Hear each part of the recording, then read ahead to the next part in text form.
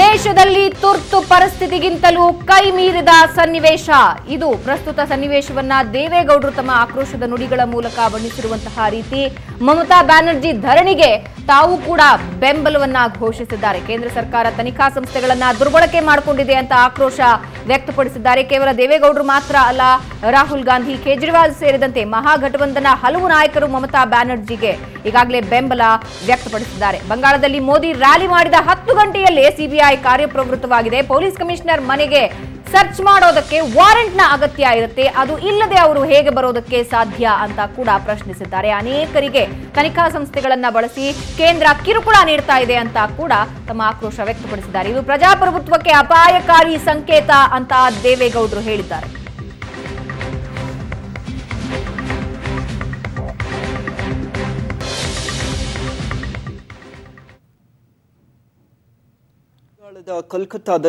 ಕೋಲ್ಕತ್ತಾದ commissioner Rajiv Kumar ಅವರ ಮನೆಯ ಮೇಲೆ ಸಿಬಿಐ ರೇಡ್ ಮಾಡ್ತಾ ಇದ್ದಂತೆ ರಾಜಕೀಯ ವಿದ್ಯಮಾನಗಳೇ ಶುರುವಾಗಿ ಬಿಟ್ಟಿದೆ. ಹಾಗಾದ್ರೆ ಮಮತಾ ಬ್ಯಾನರ್ಜಿ ಅವರ ಬೆನ್ನಿಗೆ ವಿಪಕ್ಷಗಳು ಕೂಡ ನಿಂತಿರುವಂತಹದ್ದು, ಅದರ ಜೊತೆಗೆ ಮಹಾಗಠಬಂಧನ್ನ ನಾಯಕರು ಕೂಡ ಅವರ ಬೆನ್ನಿಗೆ ನಿಂತಿದ್ದಾರೆ. ಸೊ ಮಾಜಿ ಪ್ರಧಾನಿ ದೇವೇಗೌಡರು ಕೂಡ ಅವರ ಬೆನ್ನಿಗೆ ನಿಂತಿದ್ದಾರೆ. ಸೊ ಬನ್ನಿ ಅವರನ್ನ ಮಾತಾಡ್ಸೋಣ. ಸರ್, ಈಗ ಮೊದಲನೇದಾಗಿ ತಮ್ಮ ರಿಯಾಕ್ಷನ್ ಏನು ಸರ್ ಸಿಬಿಐ ರೇಡ್ ವಿಚಾರವಾಗಿ ಅಂತ? ಯಾಕೆ ಹೋದ್ರು? The main issue is chit ಫಂಡಿನ ವ್ಯವಹಾರದಲ್ಲಿ ಪೊಲೀಸ್ ಕಮಿಷನರ್ ಹತ್ರ ಬಹಳ ಡಾಕ್ಯುಮೆಂಟ್ಸ್ ಎಲ್ಲ ಇದೆ, ಅದನ್ನ ಡಿಸ್ಟ್ರಾಯ್ ಮಾಡಬಹುದು, ಇಲ್ಲ ಅದನ್ನು ಬೇರೆ ಕಡೆ ಬದಲಾಯಿಸಬಹುದು. ಈ ಊಹಾಪೋಹದ ಆಪಾದನೆ ಮೇಲೆ ಹೋದ್ರು. ಹಾಗಿದೆ ಈ ಸಿಬಿಐ 4 ವರ್ಷದಿಂದ ಏನು ಮಾಡ್ತಾ ಇದ್ರು? ಮೂಲ ಪ್ರಶ್ನೆ ಇಲ್ಲೇ. Mamata Banerjee ಹೇಳ್ಕೊಂಡಿದ್ರ 4 years there is no issue at all.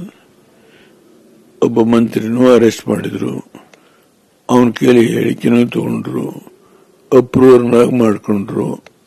Mamata Banerjee ವಿರುದ್ಧ ಅವರ ಪಕ್ಷದ ಲೋಕಸಭಾ ಲೀಡರ್ನೂ ಅರೆಸ್ಟ್ ಮಾಡಿದ್ರು, ಅವರೊಂದು 6 ತಿಂಗಳು ಜೈಲಲ್ಲೂ ಇದ್ರು. ಈ ಘಟನೆಗಳೆಲ್ಲ ನಡೆದು 3.5 ವರ್ಷ 4 ವರ್ಷ ಹತ್ತಿರ ಆಗಿದೆ, ಅದು 3 ವರ್ಷ ಮಿನಿಮಮ್. ಏನ್ ಮಾಡ್ತಾ ಇದ್ರು?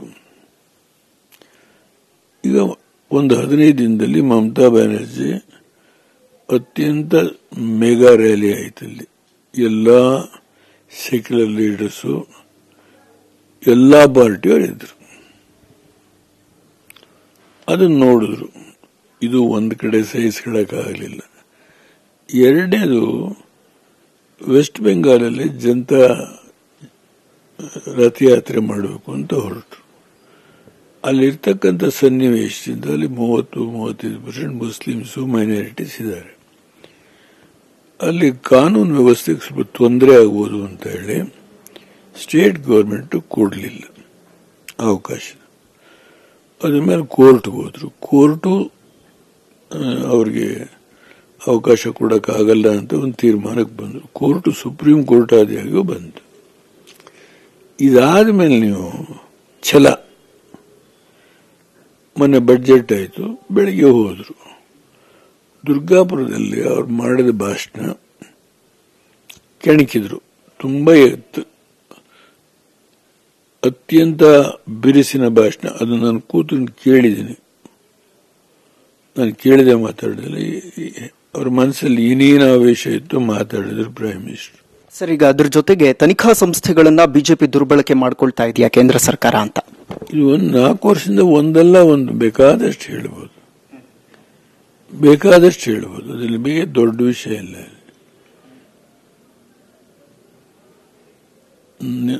ನೂರಾರು ನಿದರ್ಶನಗಳು ಕೊಡಬಹುದು. ಬಗ್ಗೆ ಸುಮ್ಮನೆ ಅದಕ್ಕೆ ಚರ್ಚೆ ಮಾಡಬಾರ್ದು. ಸರ್, ಈಗ ತಾವು ಕೂಡ ಕರೆ ಮಾಡಿ ಮಾತಾಡುವಂತಹದ್ದೇನಾದ್ರೂ ಮಾಡಿದ್ರ ಹೇಗೆ ಅಂತ? ನಾನೇ ಹೇಳಿದ್ದು, ನಾನು ಪ್ರೈಮ್ ಮಿನಿಸ್ಟರ್ 10 ತಿಂಗಳಿದ್ದೆ. ನಾನು ಯಾರ್ದಾರು ದುರ್ಬಳಕೆ ಮಾಡಿದ್ದೀನಿ ಅಂತ ಹೇಳಿ. ಅಂದ್ರೆ ಪ್ರಮುಖವಾಗಿ ಬಿಜೆಪಿ ಅಂದ್ರೆ ಸೇಡಿನ ರಾಜಕಾರಣ ಮಾಡ್ತಾ ಇದೆಯಾ ಅಂತ? ಇದಕ್ಕಿಂತ ಏನ್ ಬೇಕು ನಿಮ್ಗೆ ಉದಾಹರಣೆ? ಬನ್ನಿ, ಒಳ್ಳೆ ಸಂಕೇತವೇ ಅಲ್ಲ ಇದು. ಬನ್ನಿ. ಅಂದ್ರೆ ಎಮರ್ಜೆನ್ಸಿ ಪರಿಸ್ಥಿತಿ ಇದೆಯಾ? ಅದನ್ನ ಮೀರಿ ಹೋಗ್ಬಿಟ್ಟಿದ್ದಾರೆ. ಅವ್ರು ಎಮರ್ಜೆನ್ಸಿ ಡಿಕ್ಲೇರ್ ಮಾಡಿದ್ರು, ಡಿಕ್ಲೇರ್ ಮಾಡದೇನೆ ಓಕೆ, ಅದೇನೇ ಇದ್ರೂ ಕೂಡ ದೇಶದಲ್ಲಿ ತುರ್ತು ಪರಿಸ್ಥಿತಿಗಿಂತ ಕೆಟ್ಟ ಪರಿಸ್ಥಿತಿ ಇದೆ ಅನ್ನುವಂತಹದ್ದು ದೇವೇಗೌಡ ಅವರ ಮಾತು. ಅದರ ಜೊತೆಗೆ ಮಮತಾ ಬ್ಯಾನರ್ಜಿ ಅವರ ಬೆನ್ನಿಗೆ ನಾವೆಲ್ಲ ನಿಂತಿದ್ದೀವಿ ಅನ್ನುವಂತಹದ್ದನ್ನ ಕೂಡ ಹೇಳ್ತಾ ಇರುವಂತಹದ್ದು. ಕ್ಯಾಮರಾ ಪರ್ಸನ್ ಭರತ್ ಜೊತೆ ಸೈಯದ್ ಹಿದಾಯತ್, ಸುವರ್ಣ ನ್ಯೂಸ್, ಬೆಂಗಳೂರು.